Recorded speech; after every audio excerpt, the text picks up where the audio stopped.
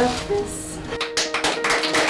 Ray Valverde Aragon called them tears of joy, joy out of tragedy.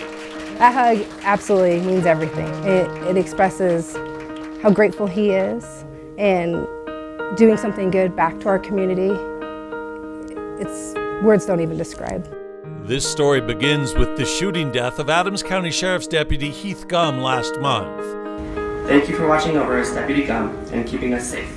Hearing about what had happened, students at Metz Elementary immediately decided to honor his memory by dedicating the morning Pledge of Allegiance to him, and then writing letters of condolence to the family and members of the Adams County Sheriff's Department. Among the touching tributes and messages, one letter stood out in particular.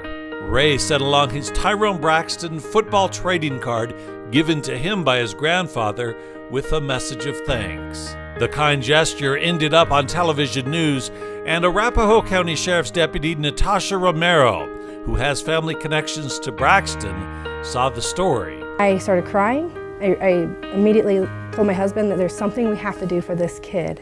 That something was an autographed football from Braxton and a visit from Adams County Sheriff Michael McIntosh. It just warmed my heart to be able to be with the kids and have their reaction, and that they want us to be here, that they took the time out to recognize that we were hurting. I was shocked. Ray never expected a gift in return. I'm not going to play with it, I'm just going to keep it for the rest of my life.